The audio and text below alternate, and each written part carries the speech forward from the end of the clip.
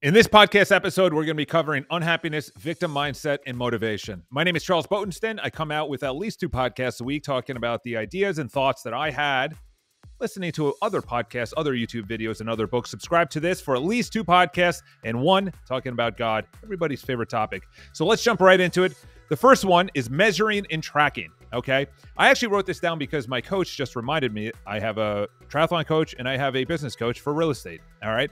They both literally only talk to me about what I track. So my triathlon coach, it's how far did you go? What's your pace? What was your heart rate? What was your resting heart rate? What were your, say, sprints? What was the top speed of those sprints? When you're in zone 2, when you're in zone 1, everything is tracked and it's called Training Peaks, and I use my Garmin. I'm talking to my business coach. What does he talk there? What were your sales calls? How many did you make? Was it buyers, sellers? Was it for sale by owners? Was it for rent by owners? Was it expireds? Are they new clients? How many past clients did you talk to? Did you ask for referrals? Did you not ask for referrals? How much on content did you actually post? Was it on social media? What kind of social media did you do? Everything is tracked. I track my sleep. I actually have to get a new Oura Ring. And the reason being is because the battery just went out. So I guess that's a good thing. Maybe on the company, maybe on me using it so much. But essentially, I track everything. And the reason being is that you can't actually improve anything unless you track it. That includes a relationship. How do you track a relationship? You have to have KPIs. You have to understand within a relationship, each person is completely different. For me, I don't care about gifts. You know, it doesn't really matter. I don't really care. I don't need words of affirmation. I don't, if you're talking about the love language, I would say the only thing is like physical touch. That's it. That's really all I care about. I'm having a bad day, rub my shoulders, whatever. I dated a girl. She loved to have notes, text messages, voice notes. In other words, affirming what I'm doing, that I'm thinking about her, whatever the case is. But hers was affirmations and auditory affirmations. I know some. I was listening to, I think Tom Ferry was talking about his wife likes notes, physical notes. So whatever you don't track, you're never going to improve. When I started tracking my sleep, I noticed how badly I was actually sleeping, how horribly I was sleeping. I was getting 5.5 hours, 4.5 hours of sleep. And then I started saying, okay, why am I getting 4.5 hours of sleep? They have a little blog that you can listen or watch or listen to, whatever. And it talked about, well, are you having food late at night? Well, I started to cut that out. Are you having too much sugar? Well, I started to cut that out. Are you having alcohol? I started to cut that out. Well, except for the last 3.5 years where I went through a downturn. But in other words, if I want to get better in business, my coach wants to know, where are you posting your social media? Let's track it. Where's your engagement? Is it good? Is it not good? Are you even doing videos? Okay. Are you even making calls? What quality calls are they picking up? Are they not picking up? If they're picking up, are your sales scripts good enough? Are your conversations good enough? Are you charismatic enough? Are you actually asking for business? Are you actually going in directly for a business call? Or you actually care about how they are?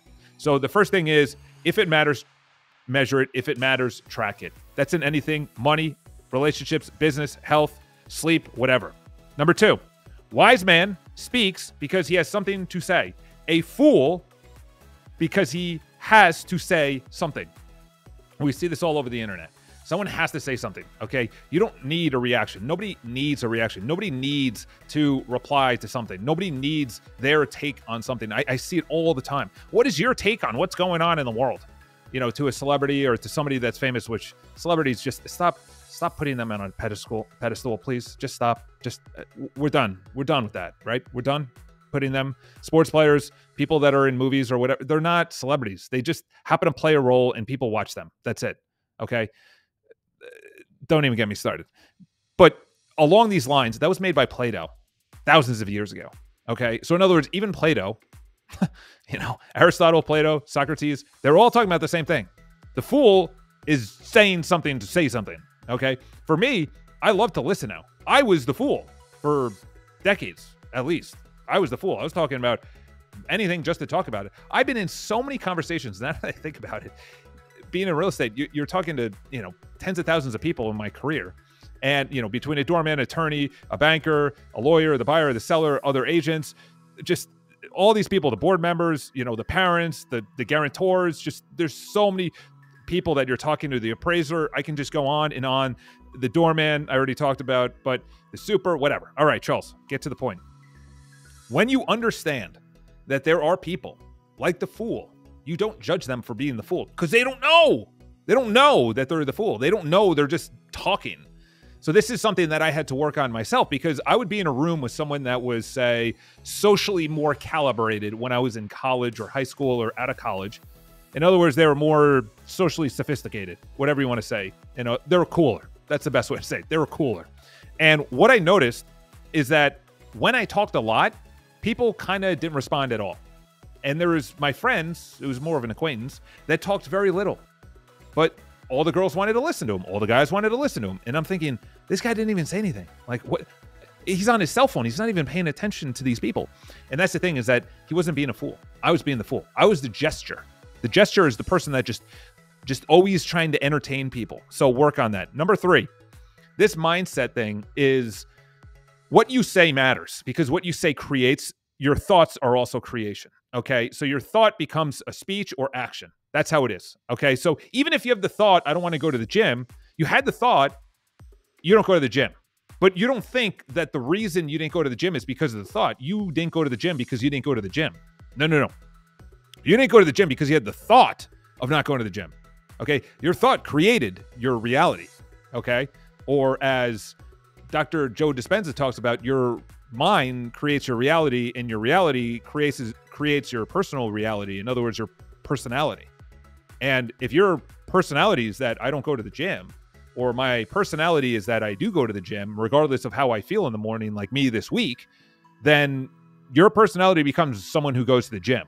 And that's what I posted on social media. I'm a guy who goes to the gym.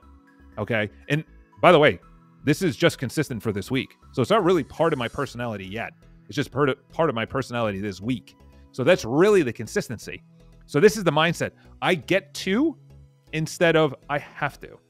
Because when you say I have to go to the birthday, I have to make sales calls, I have to go to the gym, means that you are being forced to do it. But when you are saying I get to, you're essentially saying I have a choice and I get to do something. It's coming from a positive instead of the negative. Another one is one I hear all the time. I should.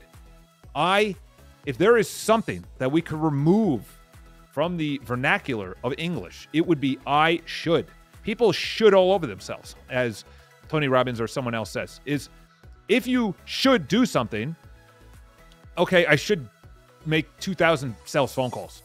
No, I am going to. Okay, I'm going to do this. I need to do this. Okay, no, I have to do this. No, actually, I get to do this. So you can come from so many different language when it comes to speech. Speech is creation. God said, let there be light. Speech is creation. If you are creating, seriously, for 1 week, listen to what you say. Listen to what you say. What do you say out loud? How do you talk to yourself in your thoughts? That is creating your reality. You know, I can't go out with that girl because, you know, she goes out with cooler guys or guys that have more money than me or guys that are better dressed than me. Or, you know, I shouldn't make these sales phone calls because that person's like, you know, they have a lot of money and I don't want to pitch that person because they own an expensive apartment. You know, I can't like rent that expensive an apartment because I don't know if I'm going to be able to afford it. These are things I said. These are things I said. In the middle one, about going and pitching places that are worth $36 million, $38 million. I'm telling you right now, I still have a limiting belief behind it. And even though I said that, I don't even want to say that. That's how powerful it is. I don't even want to say I have a limiting belief behind this because that creates my reality. Every morning, this morning, not every morning, but this morning, I was saying, get rid of the lack, get rid of the negativity, fill myself with abundance. Obviously, I used God for that. Moving on, fourth one. Unhappiness is supposed to motivate you and not put you into a coping trance of alcohol, TV, and other sins. This is everything, especially for men. Especially for men. Men, we fall victim to this all the time. I'm going to continuously harp on this because the data is real. Talking about bullet point number 1, if it matters, it's measured, and the data is unequivocally, however you say that word, men falling into sin. Sin of gambling, too much pornography, alcohol, drugs, pot, laziness, lethargy, jealousy, not making sales calls, not approaching girls, not being the man, not going to the gym, eating like crap, eating too much sugar, staying up late, on social media. All of these vices that your people back in the day, your lineage would be embarrassed by. They would be embarrassed that you are doing this. I was thinking about this. So for the last 3.5 years, I haven't told anyone, but, I've struggled with something and it was tough. But there was a time that it was probably about halfway through the last 3.5 years. So say beginning of 2022, end of 2021, say beginning of 2022. I remember this very specifically. And it was, I don't know who I was listening to. And they said, your ancestors would be embarrassed. It was some TikTok, some guy I don't know. But he said this just off the cuff. And I go, wow, if I actually think of my father, my father would be embarrassed, let alone my grandfather who came over here, great-grandfather. And then they're sitting there in the mid-1800s and the British are taken away during the potato famine where 1/3 died, 1/3 stayed, and 1/3 fled of Ireland. And I'm thinking, that's wild. They went through a famine where 1/3 of the country was wiped out. So you have to think about your lineage. It is embarrassing. Some of the guys, the way that they walk around, they talk like, hello. No, hello. My name is. Okay. I'm going to be putting out a lot more male content because I'm tired of the amount of victim, which is the last one, victim mindset around everything. Well, women are like this, so that's why I don't have a girlfriend. I'm not healthy because of this, or I don't have money because, the state of the economy. The question is, are there men that are in shape? There's men that are unbelievably in shape. They're breaking all these records all over the place. Fastest mile, fastest 50, fastest 100, fastest whatever in high school and college. It's crazy. Are there people making tons of money right now? Yes, tons and tons of money. Okay. One thing that I thought about, I'm on the subway and I look around and everybody's on their cell phone. So I start peeping around because I don't go on my cell phone when I'm on the subway. That's my time right before coming into work. It's 8-something a.m. And I'm just sitting there, say 8 o'clock, and I'm looking around and everybody's, and I go, wow, okay, Twitter. Okay, well, so they're looking at the news. What are they doing? Oh, Instagram. Okay, TikTok. Okay, well, everybody's on their cell phone. Guess what's making money?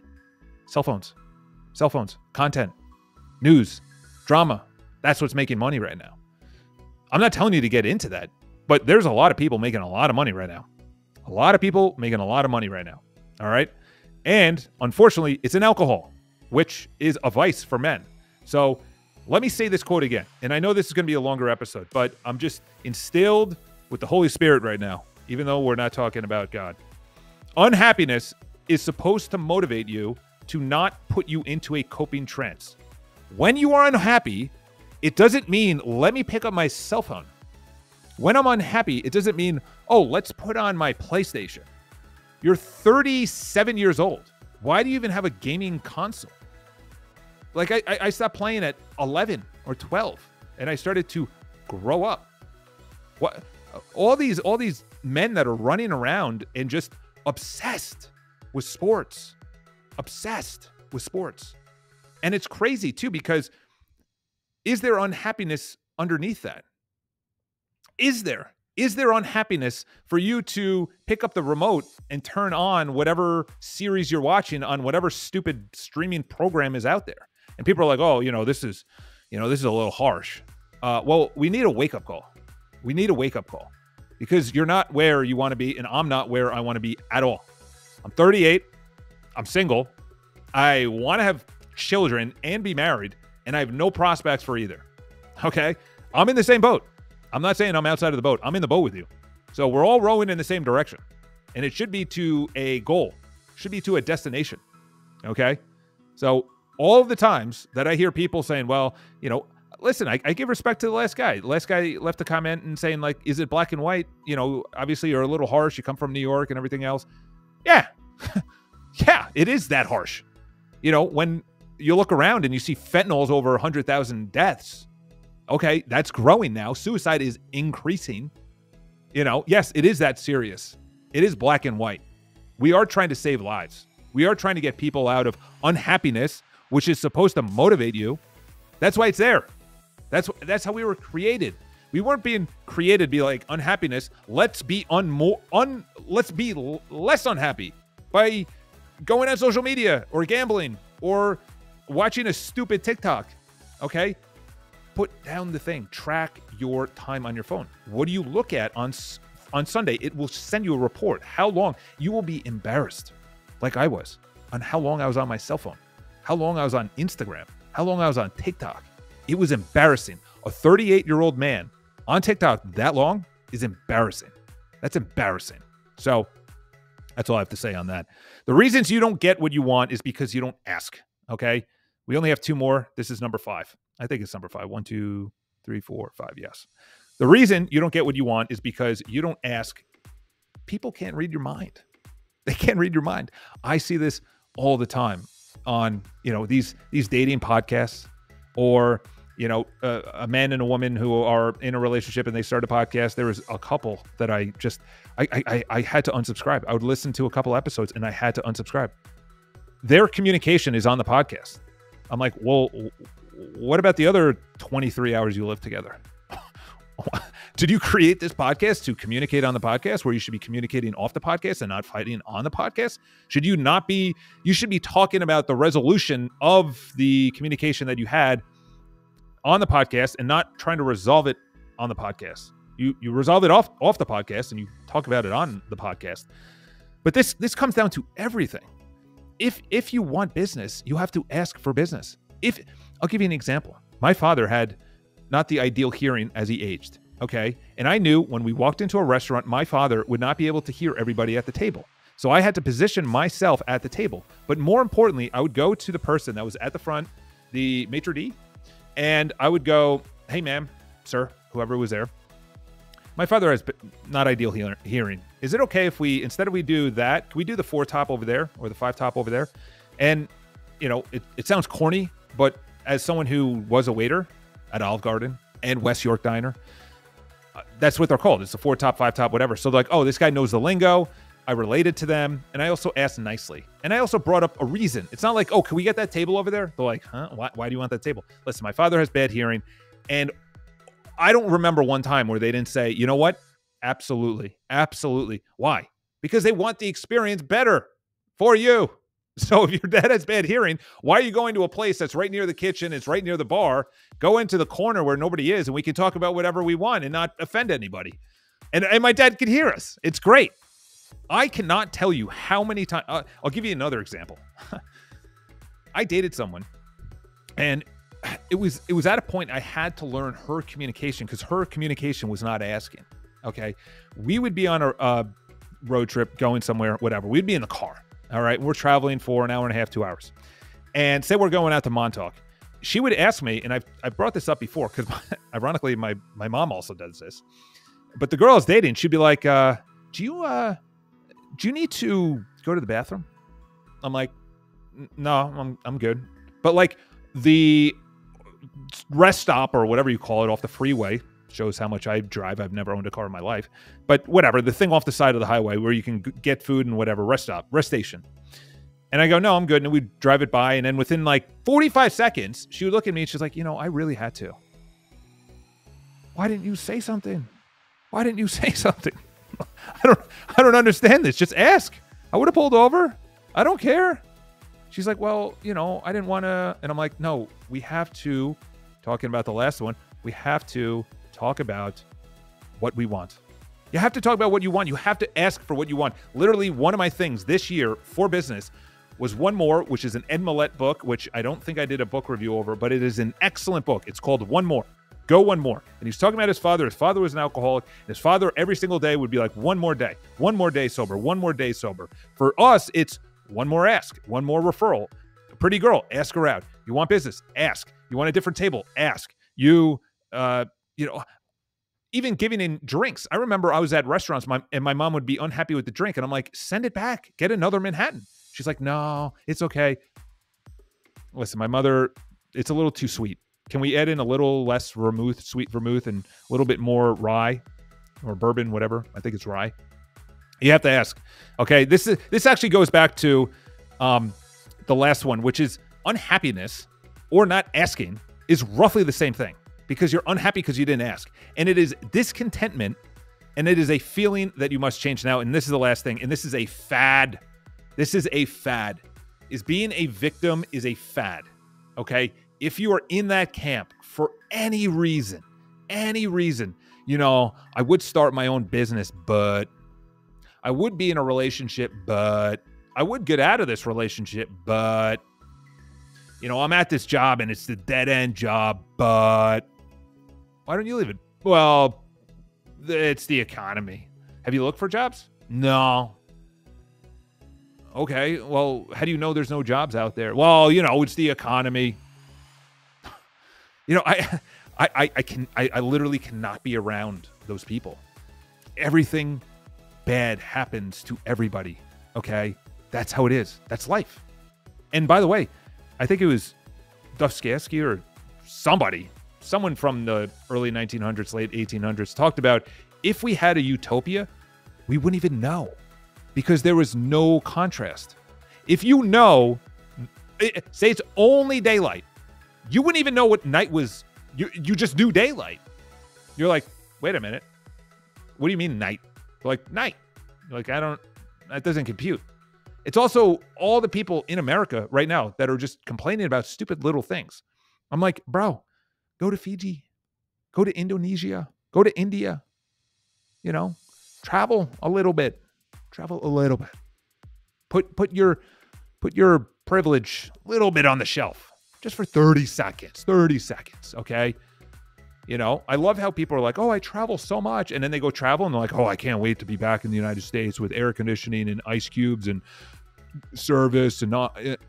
Come on, people. Anyway, that's this week. I understand I'm coming away a little harsh. That's what happens when we're in the red lighting the engine for a lot of guys out there. Obviously, yes, I know that 25% of the audience is females that listen to this. It's open for everyone. It's open season for everyone. But I'm looking at the 75% of the men that watch and listen to this podcast. We had great on the listening portion, and we actually had more on listening than we did on viewing. Okay? Maybe I have a face for radio. I have no idea. But I can tell you right now that we need to change this up by small, little, incremental steps. Okay? Bring it back to Jordan Peterson 101. Clean your room. Clean your room. Seriously, what is the state of your room right now? Is your bed made right now? When you wake up, are your clothes to go to the gym the night before? Is your work clothes out from the night before? Do you wake up and you go, wow, my place is a mess. My place is a disaster. Okay, you know what that also means? Your mind is a disaster. That's how I was. And that's what they're talking about, psychology. If your mind is crazy, you can't even compute to organize something else. And if you want to go with General McChrystal, I think that's who it is, who gave the Texas Longhorns. I was going to do this, but that's devilish, and I don't want to do that. But I think he gave the University of Texas graduation speech many years ago, and he said something very interesting that I take to today, and I do every single day, is make your bed when your feet hit the ground. You get up, you don't snooze the alarm, your feet hit the ground, you make your bed. Why? Win number one in the books. Win number one in the books. Don't go on your cell phone. Don't snooze your alarm. Get out of bed. Use another alarm. I don't use my cell phone for my alarm. I use a dumb phone for my alarm. It's not connected to the internet, and it has nothing else. It's like the iPhone 0, okay? The thing just goes, drrr, drrr.